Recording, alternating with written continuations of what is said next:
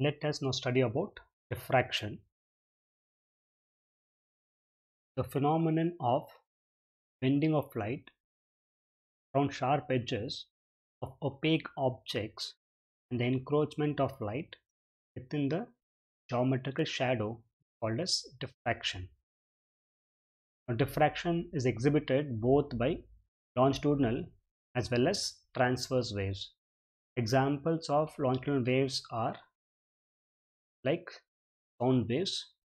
The diffraction in case of sound waves is very obvious around us. For example, imagine there's like a door here and there is a door somewhere here and then a door somewhere here. So these three are not along a straight line. Suppose a person from say a room 1, call as R1 as room 1 and R2 as room 2, R3 as room 3. Suppose a person from room 1 makes some sound. For example, think some music has been played. Then here R1 and R3 are not aligned properly. There's some wall between R1 and R3. And what happens is light would hit room R2. Light would diffract here and go to the room R3. So this bending of light is called as diffraction. Diffraction, case of sound waves, is very obvious. That is because of its wavelength. Now we know that the human audible range is from 20 Hz to 20 kHz. If we translate this in terms of wavelength, the corresponding wavelengths would be 17 meter to 17 millimeter. So whenever an obstacle or an object is of this dimension, then the wave would diffract. Around us, many objects like door, fan, walls, these objects have dimensions that is length of this range only. That is why we find diffraction to be very common around us. Diffraction is not so common with light. That is because to observe diffraction, what is required is the obstacle's dimension to be comparable to the wavelength of light. The wavelength of light is the order of few thousand angstroms or few micrometers. So if the object is of that dimension, then you can observe diffraction. For example, the wavelength of red color is around 6000 angstrom or it is around 0.6 micrometer. So if objects are of this dimension, then we can observe diffraction. Now let us understand what the definition of diffraction is meant here by some examples of it. Let us consider that there is a wall,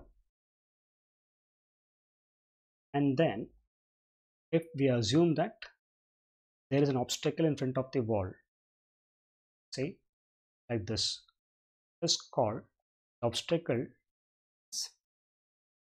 A and B. For example, think of a plank of wood. If somewhere here a source of light is placed, and then if light are parallel rays from far away source, then what we expect is, if you assume light to be like rays, then we expect light to be present only in this region. This is what we expect to see, because there will be light everywhere here, but light will not be the shadow of AB. Now this region corresponding to a point opposite to A, we call as A dash, and a point opposite to B we call as B dash. Now this region is called as geometrical shadow. It is called as geometrical shadow because the concept of ray itself is a geometrical concept. If we treat light to be like a ray, then the region A dash B dash should be dark. But since light behaves like a wave also, at the edges light would diffract, light would bend here.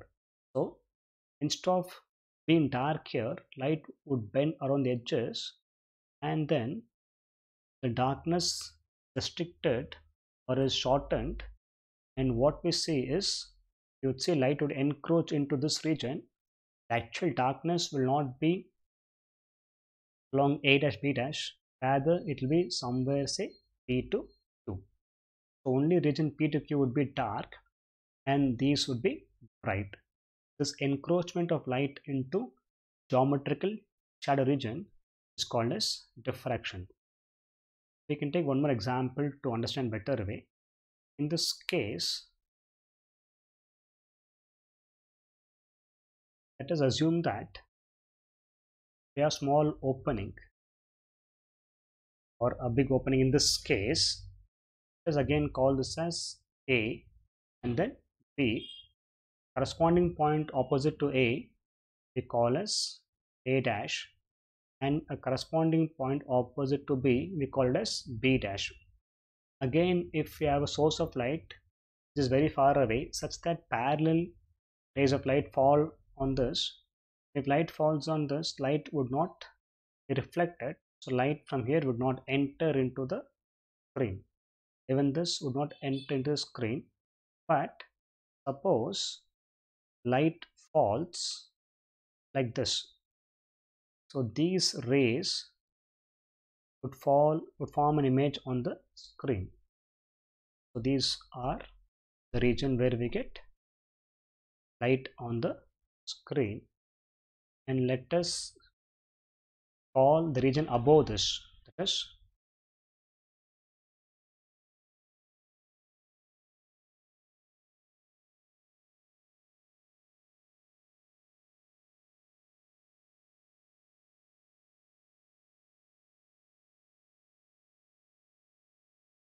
we call this as point A dash, this is point dash, this point B dash, not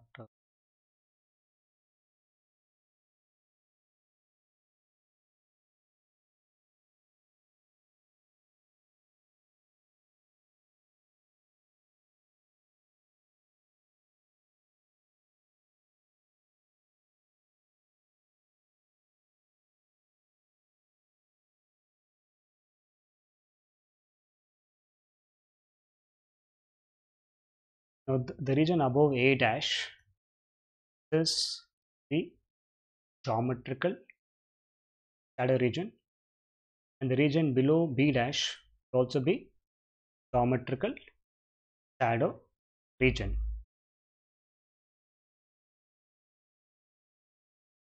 This is possible, or we get this kind of shadow region only if you assume light to be like a ray, but we know that light also exhibits wave properties, because of which light would bend at the edges and then light encroach into the geometrical shadow region. So the brightness would be expanded beyond A dash and B dash. In fact, the light would be between points say P to Q. This encroachment of light into the geometrical shadow region is called as diffraction. Something interesting happens here, that is, if the width of this region is made very small, so the width is made very small, then on the screen we get a pattern which would be alternate dark and then bright bands. It happens only if the width of the region through which light enters is very small. There are many examples of diffraction around us as seen here.